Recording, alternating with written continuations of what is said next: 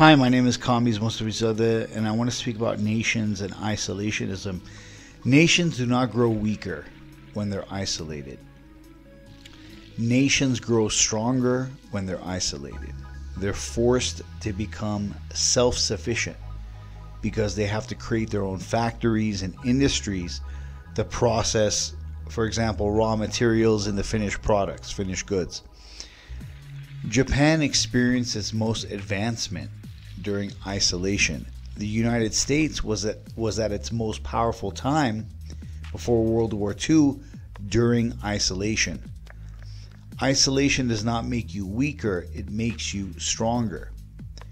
The globalists and the military-industrial complex allies have infiltrated pretty much every level of American society with the implicit aim of pushing their global hegemony agenda.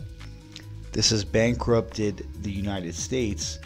It's important to understand, very important to understand, that no empire has remained in history because they were all financially bankrupted. It's much too expensive to try to play empire at this stage in world history, right?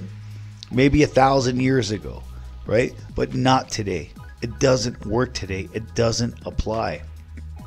Okay, spreading out military forces and military bases all across the world and saying, hey, it's not going to cost anything.